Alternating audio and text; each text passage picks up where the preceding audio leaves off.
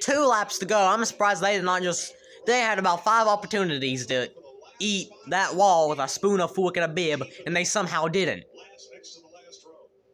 Now, the top 6 starting to pull away.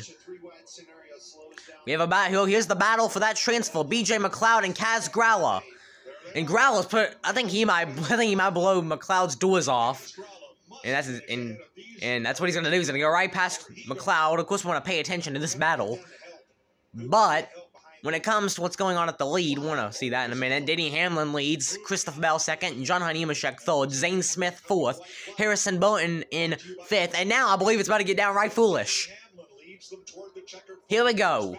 White flag in the air here in duel number 2, and now it's about to get downright foolish. It's about to get absolutely ridiculous. Harrison Burton with the getting pushed by Austin Cindric.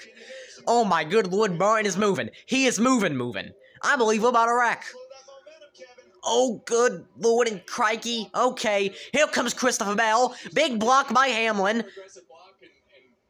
Christopher Bell gonna take the lead down the backstretch.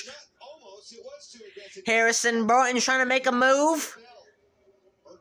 Tries to go to the top. Good lord and crikey, Cindric, hold on. Here we come. Cindric gonna have one more last shot here. Coming to the line. Cindric gonna have a run. He goes to the top side. He goes to the bottom. He can't get him. Christopher Bell wins duel number 2, and Kaz Growler is gonna lock himself in to the Daytona 500.